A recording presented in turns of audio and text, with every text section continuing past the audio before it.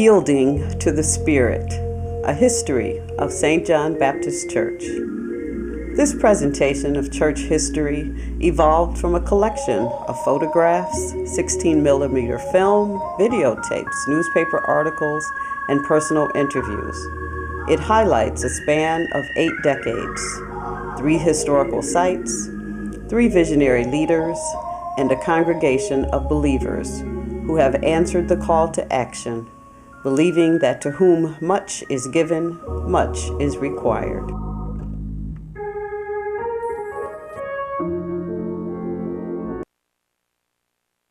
Reverend Burnie C. McCarley, who was the founder of this church, St. John Baptist Church, was born in Camden, South Carolina. And his family, they were farmers. But in 1922, the boll weevil, they grew cotton, and the boll weevil came by. He destroyed the crop. So in 1923, he and his brother-in-law moved to Buffalo, New York. And his other brother came a little bit later. And we were like the central house. When people came from Camden, South Carolina, they stayed at our house. And so that was 1923. And so 1927, he organized the St. John Baptist Church. From several storefronts on William and Clinton Streets, the St. John Baptist Church moved to 92 Monroe Street in 1930.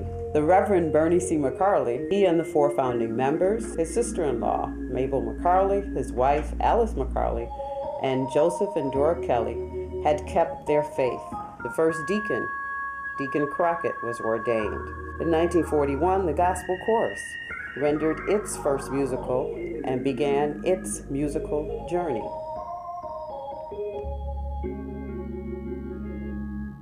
He received the calling in South Carolina, but he resisted. He didn't want to be a minister. He said his hair turned white because he wouldn't accept the calling. And then when he finally decided he was going to accept the calling, his hair returned black.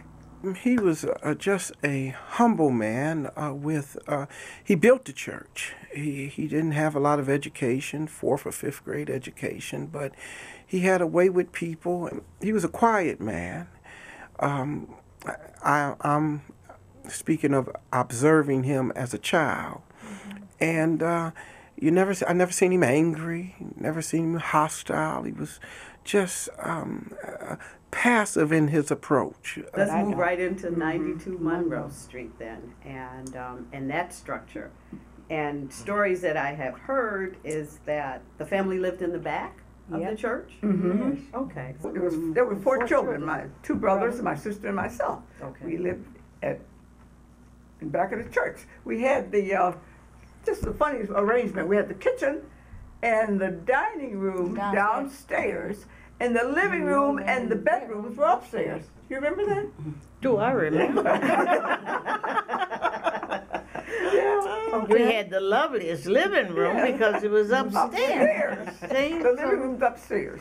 We had a beautiful dining room. We sat around the dining room table for dinner. Yeah. Everyone had to be there for dinner unless you gave your excuse. We never ate separate. In fact, Jane and I was discussing poverty. We never knew it. We thought we were well-to-do. Yeah. We didn't know we were poor. After 1 year, with the membership still under 10, Reverend McCarley had considered giving up his church. But in a vision, he was taken to a large church and shown a huge congregation over which he would pastor. Believing in God's vision, he continued his labor. Families from South Carolina had also migrated north and joined St. John Baptist Church. The Stovers, the Browns, the Johnsons, and others.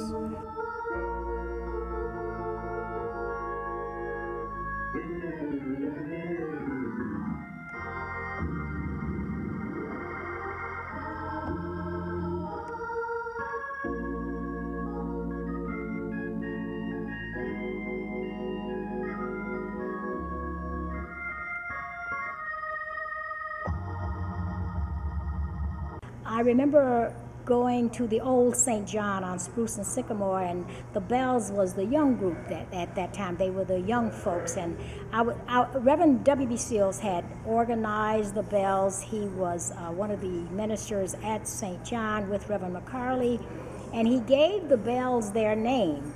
And Mrs. Whitehead was the pianist. Andrew Brown was the director. He was truly a man of music. And I sat in the audience, and I loved to sing. And it wasn't long before I joined the Bells. And I remember many, many persons that are now gone. Rube Savage was one of the members. Judy Dixon sang in the Bells. Alice, what's Alice's name? Reed. Alice Reed was a member, and we just had a magnificent group of people. Bonnie Copeland was in the choir. Her husband Leon Copeland. We just had, it was one of the largest choirs because it was just it needed to be called the Bells because it was so melodious, the sounds of the bells. My name is Dorothy Tolbert, and I joined the Bells in 1948. I loved the Bells. It was all-man president. We had 3 male presidents, and I was the first lady. Yeah. And I held the office for 30 years. Was it Herman Potts was and one of the presidents? I loved the job. It was Rube Savage, Hummer Potts, Frank Kirkwood. And they was all laughing because I was the first lady, but the lady held it longer than any of them. So we really had a lot of fun praising the Lord, and I really enjoyed it. As I listened to the songs of Zion being sang by our choir, my mind goes back years ago when Reverend McCarley was alive. He was our pastor. A humble man with a Moses-like spirit and vision. I remember Reverend McCarley decided to sing a song entitled, "That Is What I Want My Lord to Sing." Everyone in the congregation clapped. He was not a great singer, but he loved singing. I too loved singing. My family was blessed with talent that enabled us to lift our voices and praise the Lord.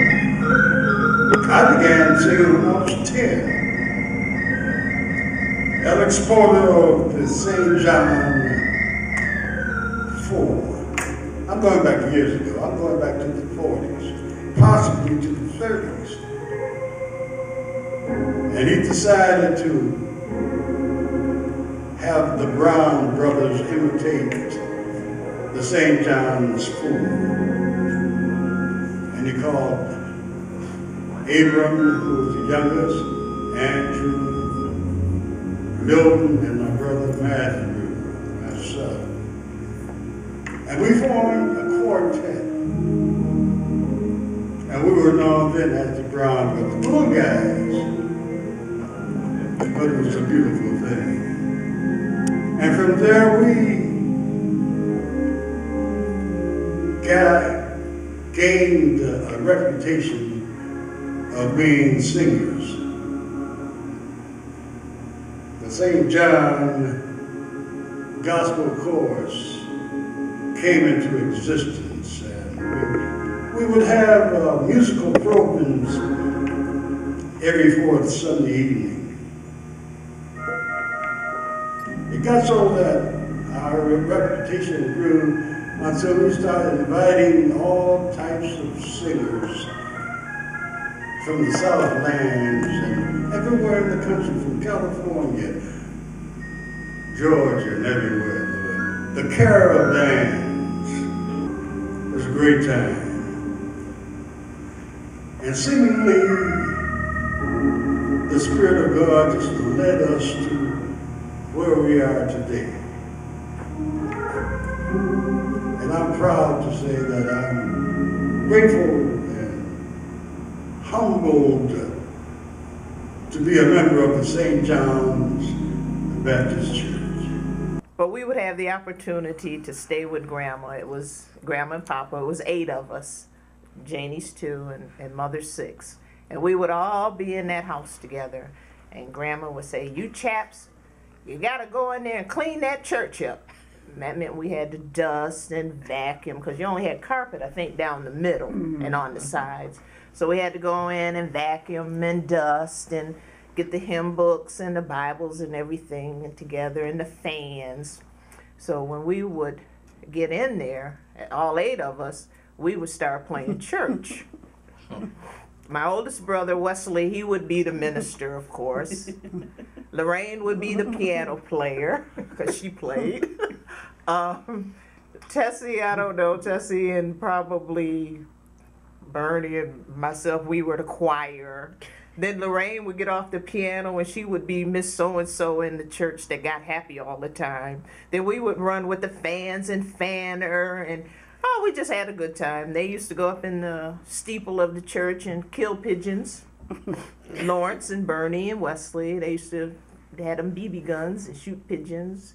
We used to play with the pipe organ up there. We used to jump from the balcony down to the sanctuary. Telling everything. Yeah. We had good times in that church. We really did. I was the secretary of the Sunday school.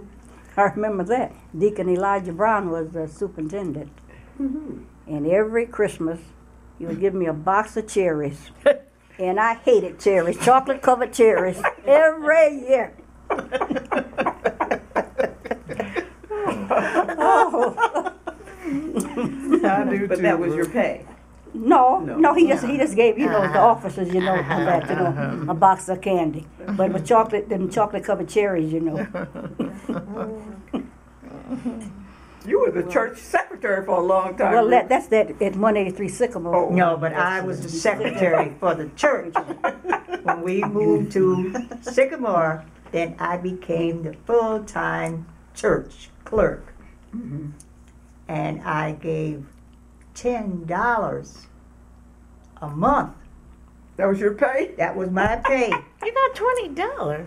$10 a month. $10 a month. That's a lot. Wait till I tell you what we got. And I kept that job until I was about 18 years old. And I told my sister, could you take over the job for me for a little while? And she accommodated me by taking over the clerk, a job that she held for the next 25 years. Although we were poor, we were all poor, but we always got along. We were like sisters and brothers instead of cousins. That's right. And one thing that Reverend never ever had to move his soul about was the money, because my father was the treasurer of the church for 42 years, and never a dime was missing. That's right. He kept money straight. Yeah. I remember one time the money was missing. Oh, yeah. That was the time when the church was robbed while they were in service. Okay. And I just happened to be on the outside of the church, across the street, where Sister Andrews was living. And I'm watching them coming down the stairs. They had handkerchiefs across their faces. And I watched them bring the safe down, put it in the trunk of a car, and rolled off. So after service, people were saying, we've been robbed, we've been robbed. So when I went in the church, I told them, I said, well, I seen them. So they jumped me. Why didn't you say something? Why didn't you say something? I said, because y'all always told me don't never interrupt worship service. And my grandfather told him, leave him alone. That's what we told him, leave him alone. And that was one time the money was missing.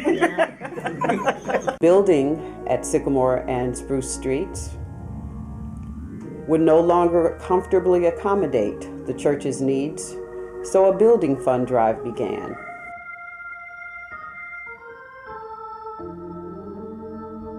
And the groundbreaking for that new church at 184 Goodell was held on March 3rd, 1965. The entire church, including ministers, choirs, ushers, and the congregation, attended the ceremony. The new structure would nearly double the seating for a growing congregation and the 5 choirs.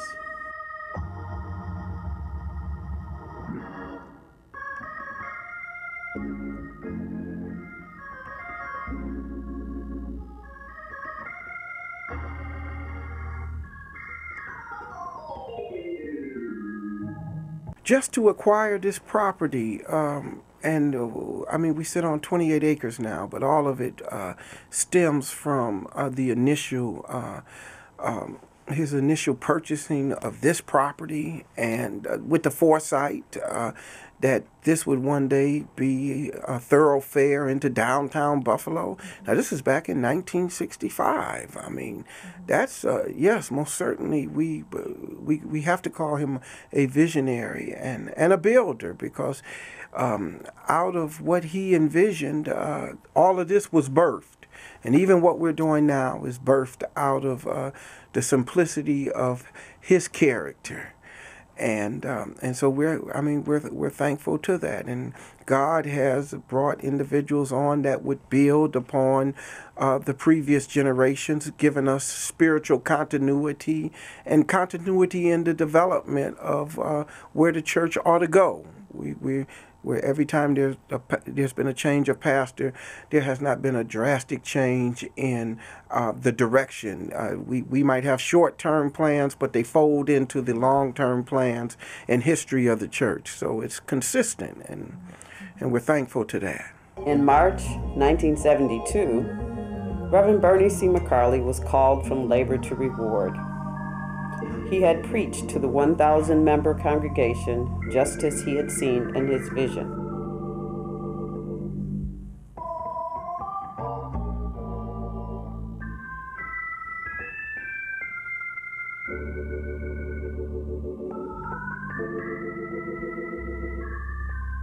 That same year, 1972, the Reverend Bennett W. Smith Sr. was called to assume the leadership of St. John Baptist Church. A native of Florence, Alabama, Reverend Smith continued to move St. John forward as he led the church to burn the mortgage, organize a credit union, sponsor a mission station, and organize a nonprofit 150 garden-type apartment housing development within the church. He also led the church in the completion of a 9-story, 150-unit senior citizen complex directly behind the church. He was intense, no nonsense, you know. He was he had a tremendous regard and knowledge for ministry, pastoral ministry, church. He had a great insight into personalities and dispositions of church people. He knew how to handle church people, and he would always say to me, you don't have to preach like me. You don't have to be like me.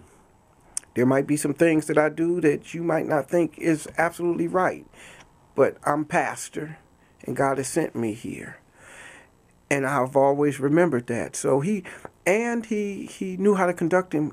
He was quick on his feet. I mean, I've seen him in just the spur-of-the-moment, spontaneous situations. But I've never seen him not have the appropriate thing to say. And I've seen him call on him to preach. I've seen him call on him to make decisions, to chair meetings of major players. Mm-hmm. And he was always prepared, as if he had had time to prep. And so he taught me how spontaneous ministry can be, and that you need to have a wide diversity of thought and perception and not be narrow, whether you agree or not, you need to be able to have dialogue, to keep the channels open. So he was a tremendous soul, a tremendous spirit, and a tremendous gift to the church community. I hereby confer upon you, the Reverend Bennett Walker Smith Sr., the degree of Doctor of Divinity honoris causa, with all rights, privileges, and responsibilities appertaining thereto.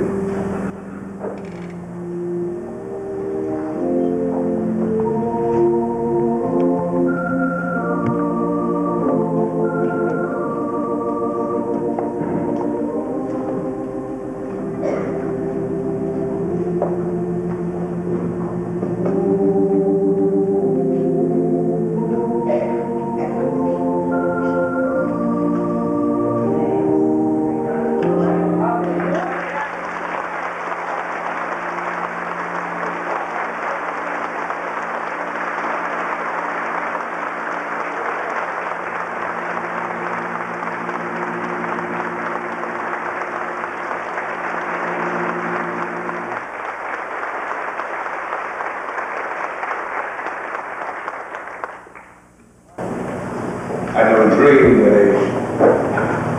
a fatherless boy from Florence, Alabama, would ever arrive at these heights. And when I was elected pastor of First Baptist Church in Mount Auburn, March 1962, Otis Moss preached in the installation service.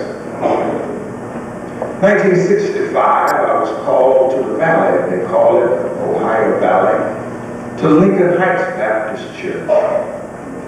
Otis Moss preached the installation sermon. In 1972, I was called to St. John Baptist Church. Otis Moss preached the installation service. Tonight, as my installation into the Progressive National Baptist Convention, Otis Moss preached the installation service. And I said to my wife that it should fall my course to go home to be with the Lord before Otis. Don't call Jesse, or he would jump at the opportunity to come to do the eulogy. I want Otis Moss to say those final words before they usher me to my final resting place.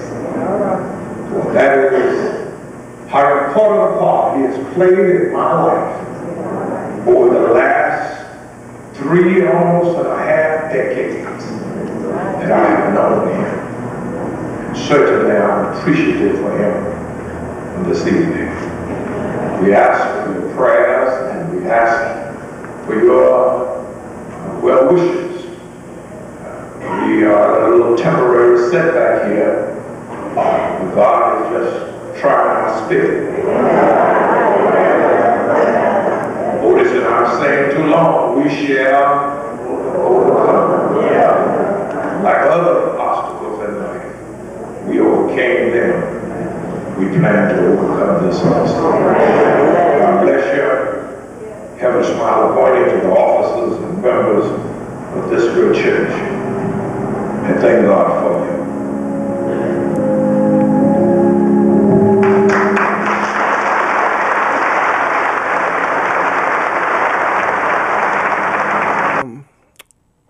Pastor was in good health, strong, robust,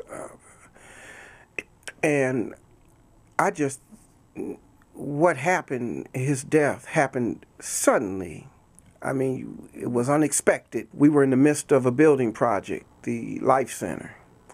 And so I had to pick up the fundraising. We got in the middle of it, and the pastor died right in the middle of the project. And I know he wanted to see the project complete. He talked to me about the project, about that we needed to raise additional funds. So that was my task. When the pastor died, he left me with a task. We need to get this up. We need to get it completed. We need to make sure it's financially stable. So that was my task immediately. His death was, I believe, August 7th, 2001. November of 2002, I was officially appointed to this position. And so it was a lot of stress on family and a lot of stress on my wife. And we were just glad for it to be over. But it was a great task. But at that day, I remember something Dr. Smith said to me late in the final months of his life. We was in the pulpit, and he told everyone to grab someone and pray for him. And he grabbed me and prayed for me, and he told me, "Don't be afraid." He said, "Don't be afraid." He said, "God will be with you." That's what he said. And I took that with me, even today. We're doing quite a bit of development, brick and mortar, but that provides services. Got an older congregation. Quite a few folk have went through hospice. Dr. Smith went through hospice.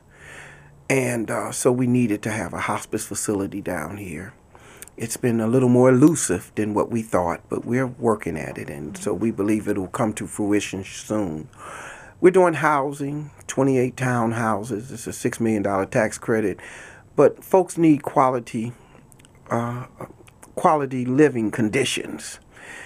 And so all that we're doing is really social justice. We have an obligation as a church to remove any barriers that keep people from coming closer to God.